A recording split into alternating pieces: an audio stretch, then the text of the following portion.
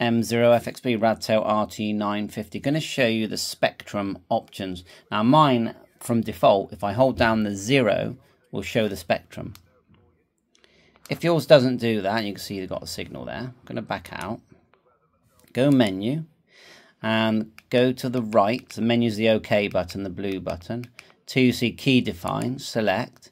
And then choose a button. So mine was on 0, wasn't it? So we go menu, you can see it's spectrum there, you choose, okay? So that's how you get into it. A couple of things you can change the settings for. You can actually just type a frequency. So we can try one now, 43455. It won't let me do the 0. It has now. Right in the middle. Now look at the span and this green line. The green line is like a squelch.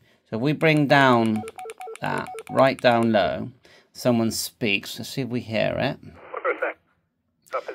You see it's scanning. You're at a different location. You're at a so you can see.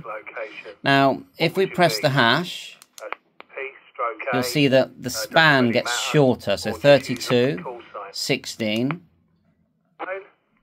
and 128. So imagine 128 little segments there. We press and hold. No, it's not doing that thing where it just becomes monitor on this one. 4, 6, 7, till we do it again. And then the other one is the steps. Pressing the blue button. See it? 833 you've got for airband. And if we type in airband,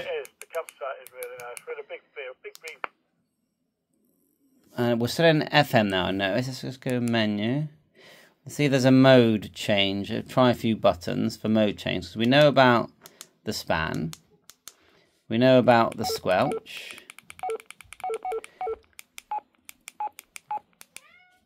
I'm just pressing that for step. Oh, my cat's here. Just seeing if we can find a mode. Oh, did you notice that? Star is the mode. AM, FM. And of course, you can't transmit.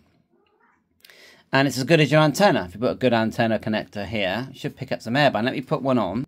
So we've got an antenna on there, but not much going on at the moment. We can actually bring the squelch down with the down arrow to 0. And normally if I get traffic where I am, it's 133850. Right, not much happening today. But anyway, you know how to use the scope. Bye for now.